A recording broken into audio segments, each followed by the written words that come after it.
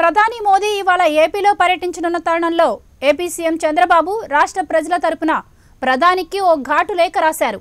ఆంధ్రప్రదేశ్ విభజన హామీలు, వాటి అమలు తీరు, కేంద్రం ఇప్పటివరకు చేసిన సాయాన్ని లేఖలో ప్రధానంగా ప్రస్తావించారు.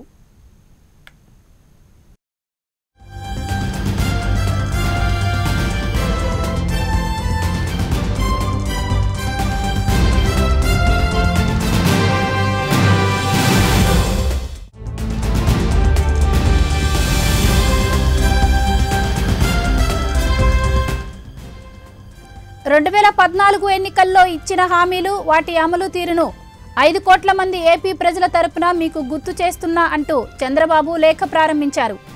5 ఏళ్లుగా కేంద్ర ప్రభుత్వం చేసిన అన్యాయాన్ని ప్రజలు నిరసిస్తున్నారని లేఖలో రాశారు. తల్లిని చంపి బిడ్డను తీశారని ఎన్నికల ప్రచార సభలో కాంగ్రెస్ను విమర్శించిన మోడీ మాటలను చంద్రబాబు మళ్లీ గుర్తు చేశారు.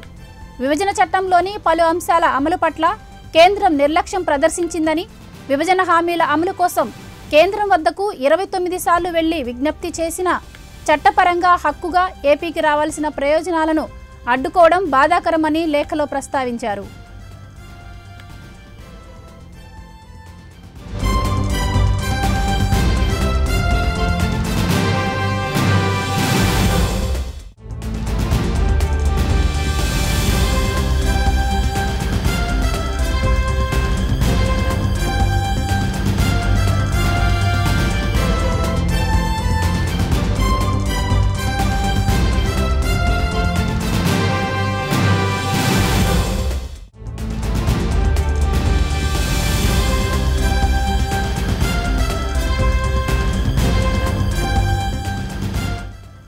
పోలవరం ప్రాజెక్టుల పనులు 64% మేర పూర్తి చేసి 4,000 కోట్ల రూపాయలను రాష్ట్రం తరపున ఖర్చు చేసినా కేంద్రం చెల్లించకుండా ఏపీపై ఆర్థిక భారాన్ని మోపుతుందని లేఖలో రాశారు.